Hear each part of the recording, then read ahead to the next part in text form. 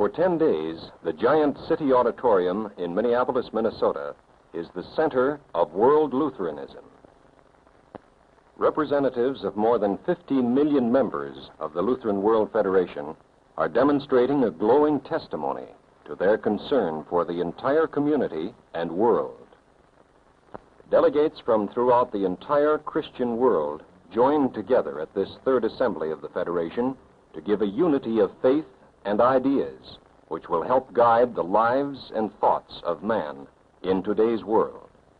Bishop Lilia, who is president of the Federation and is alive today only because Allied forces prevented his execution by the Nazis, was to give the formal speech starting the third assembly of the Lutheran World Federation.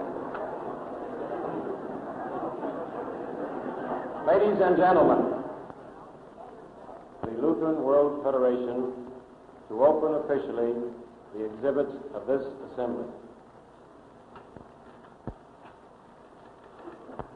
And so Bishop Lilia turns, I solemnly declare golden these scissors, exhibits snips the ribbon, open.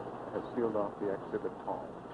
And the rather large crowd begins to file through the opening, thus marking an end to this brief proceeding.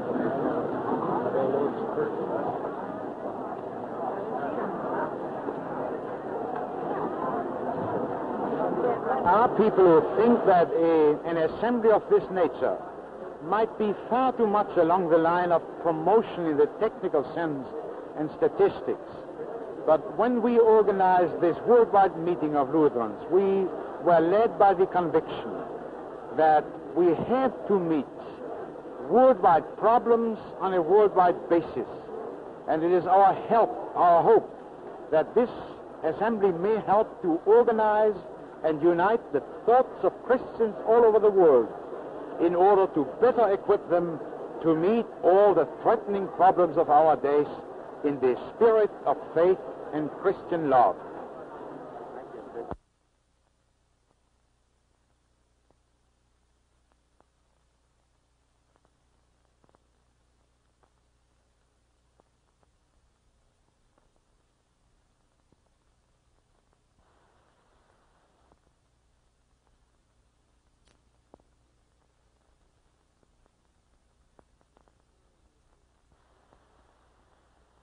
This is surely a most impressive occasion, and it's my very real pleasure and privilege to have this opportunity to welcome you here.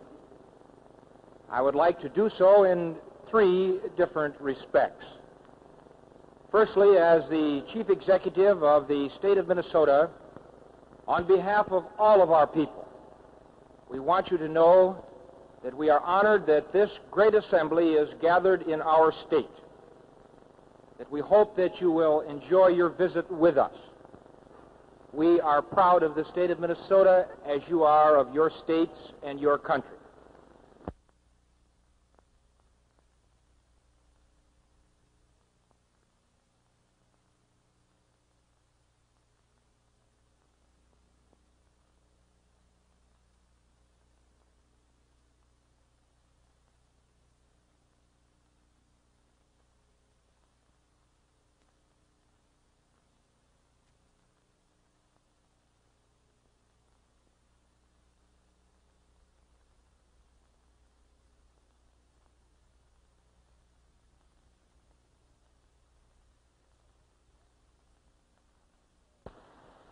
I want to ask you all to give thanks to Jesus for his gift and of unity which he has bestowed upon us through faith in him, so that though we may never have met before, though we may be living under entirely different earthly circumstances, we are nevertheless friends and brothers as members of one body, the universal Church of Christ.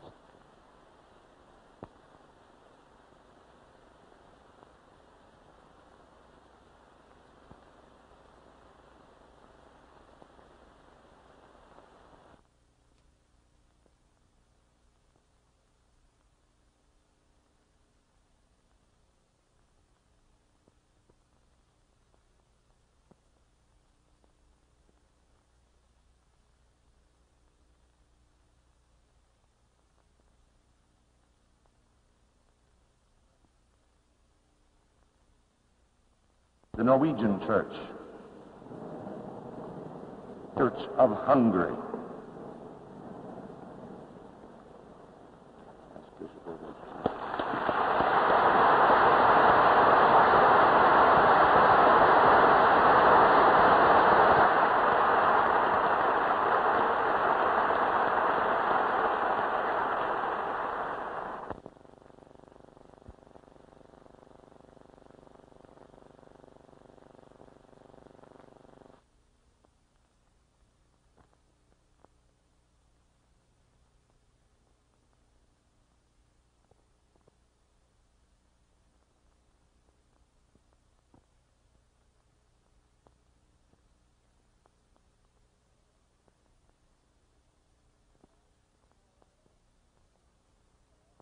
Love, however, demands not only that we care for those who are used to a certain tradition. It demands also that we regard those who have not grown up in any church tradition at all.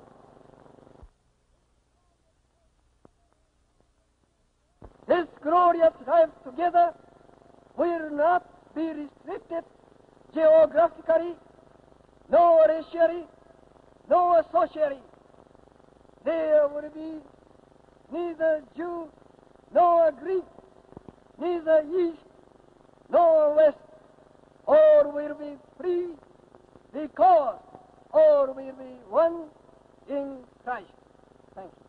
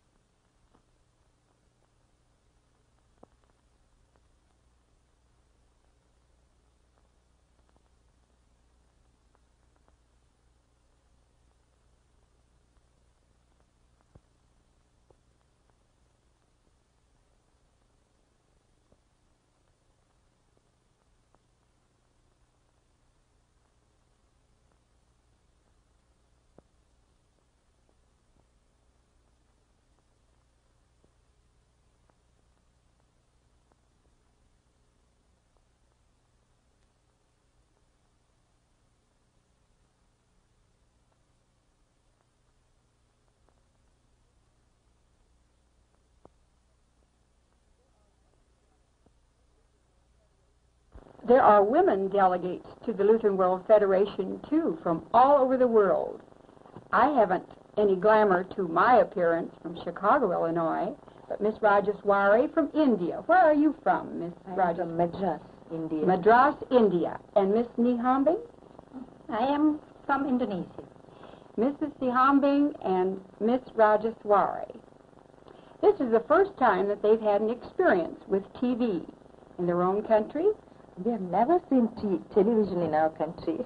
Never seen it, have you? No, I haven't. And now they are a part of it. Now, we know that you come from different kind of homes than we have in this country. Do our houses look like your houses? No. We very rarely have these stories. So many... You are all on one floor. One floor. Well, now that would compare to our ranch-type home, wouldn't it? How about you, Mrs. Sihambing? Do you have many rooms in your home? Well, we don't have many rooms. And now that we are at this great assembly, what are your feelings, Miss Rajaswari? Oh, I feel very grateful. I feel very grateful because the Lutheran women have made it possible for me and 11 others, I think, to come to this assembly. Yes, we're very happy that the Lutheran women could bring these many women to the Lutheran World Federation. Can you tell us about one thing, perhaps, that you enjoyed very much thus far? The opening message, I liked it very much when he said that only Christ can free and no other, and only Christ can unite and no other. Yes, the fellowship and the inspiration of such a worldwide group is certainly a real experience. But soon it will be over, and then we must go home. Mrs. Siambing, you told me that you came by the way of Europe from your great country of Indonesia. Now, how will you return? Well, I go from San Francisco by plane, first to Honolulu, and then to my country in Sumatra. You have gone all around the world when you returned to your home of Indonesia and traveled by air in the company of your husband, who was a church leader from your own country. Isn't that interesting? And now, how about you? I'm not going back. I'm going to stay in this country for 1 year for study at the University of Pennsylvania. And then you will be more American, perhaps, than Indian.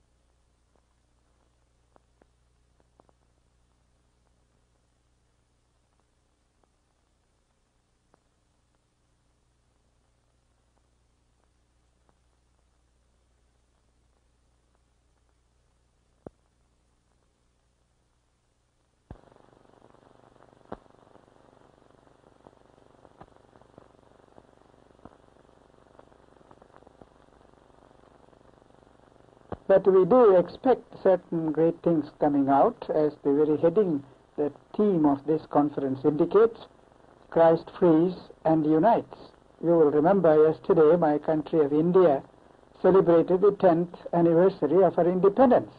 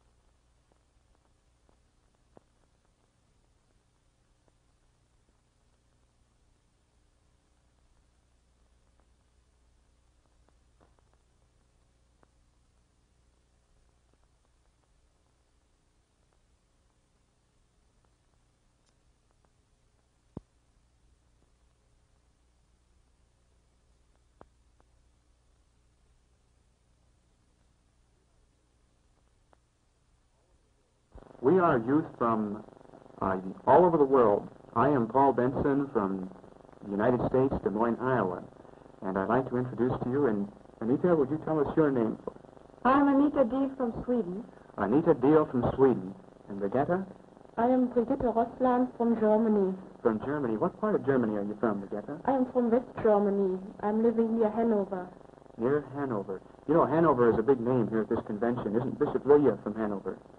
Oh, yes. Bishop Lilja is the bishop of our synod. The bishop of your synod and the president of the Lutheran World Federation, yes. Yes. How long have you been in the United States? Well, Brigitte, how long have you been in Minneapolis now? Oh, about 1 week. About 1 week. And what's your impression of this city, where we're holding our Lutheran World Federation Assembly? I think it's a real nice and beautiful city, but it's too big for me. Too big? Well, yeah. I thought the German cities were quite large, too. We have many big cities, too, but you see, I like your country. I like more. You like our country. I think we'll all pick that up and say we all do, yes. I wonder, Anita, You have been here how long now? Since the 19th of June. And what have you been doing in that time? Oh, I've been traveling up and down the whole of America almost, within the Missouri Synod. I see that's one of our Lutheran church bodies here in the United States. Now, where have you been? Could you name some of the places? North Carolina, Alabama, New Orleans, Southern Illinois, Chicago, South Dakota. My, down south all the way to the northern border. Why don't you give us a quick rundown of where you've been? I have been the most of the time in Minnesota, the Northern District, and 1 week in Montana to the International Youth Convention of the ELC. Brigitte, this is the first time that the Lutheran World Federation Assembly has met in the United States. And why are the youth attending this convention?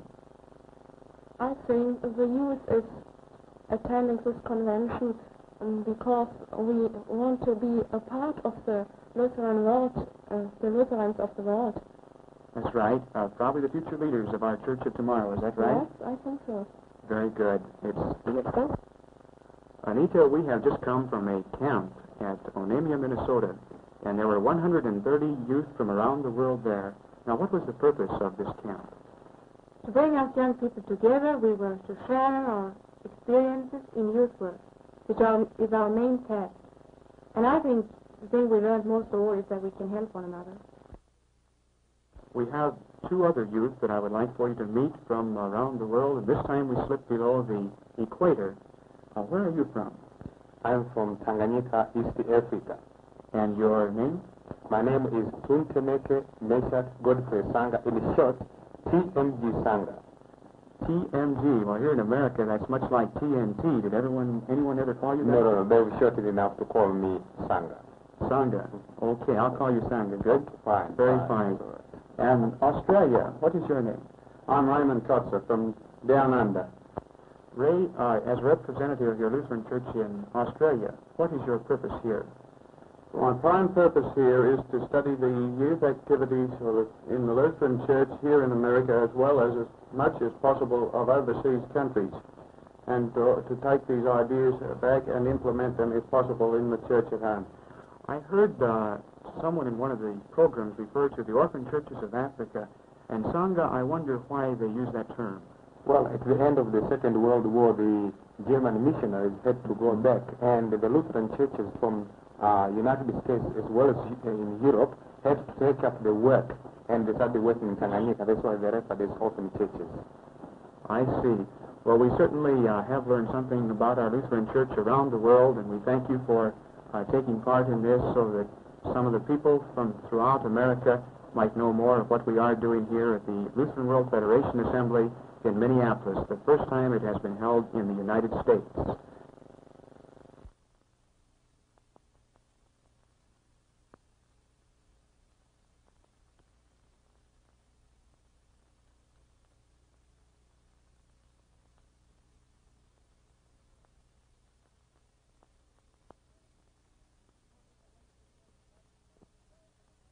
Surely the word of the church must be in support of extending the areas of freedom. In some cases, this may mean the establishment and promotion of programs which will prepare a people for the exercise of the rights and responsibilities of civil liberty.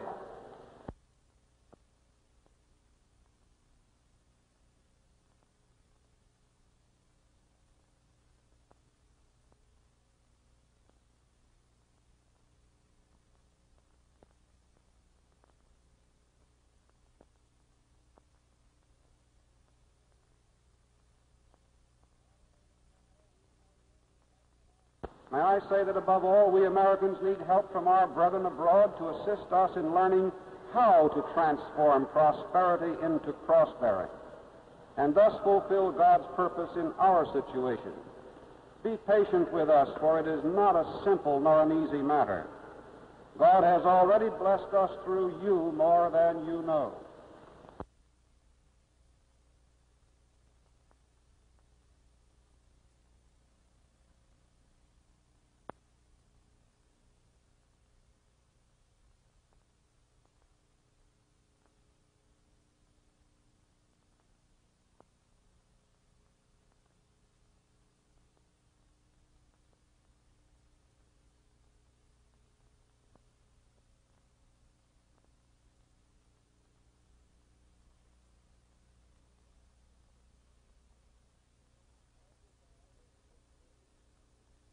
Our desire is to engage in sincere and earnest common study, allowing the minds of men of all our churches to touch and their thoughts to penetrate with the minds and thoughts of other men of other churches, so that we come close to consensus on the great issues before the assembly, the issues of the nature of freedom and unity. What we have done in study at Minneapolis is consciously designed to be only the beginning of a wide process of study that will continue over the next several years.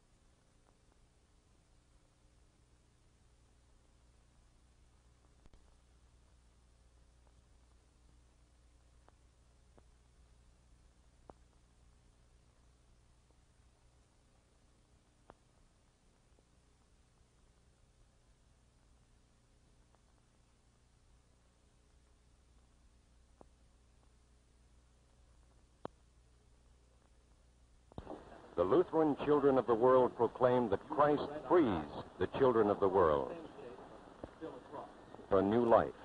If anyone is in Christ, he is a new creation. The old has passed away. Behold,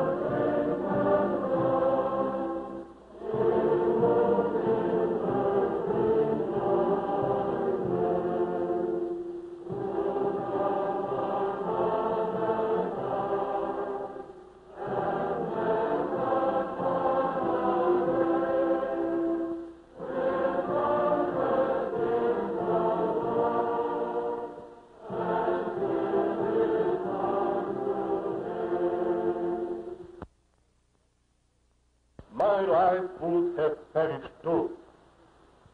I do not consider myself older than other people, but it is a fact that at one important hour of my life, I had to face the possibility of immediate death.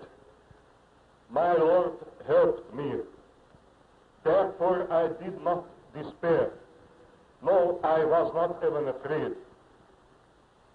I also have a life which was given to me once, as it is given once to other people. I would like to tell you very humbly, even now, I am not afraid of death. Now, I would like to pray for each of you with my whole heart, that you will be given and will cherish this gift of God, real freedom in a life which is subordinated to His good and holy will.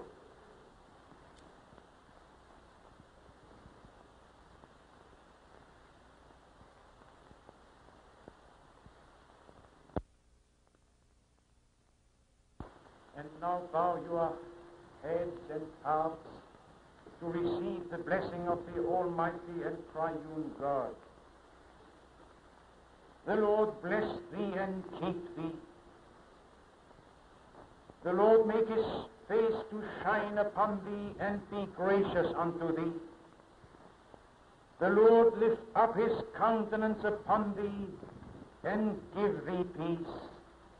In the name of the Father, and of the Son, and of the Holy Spirit. Amen.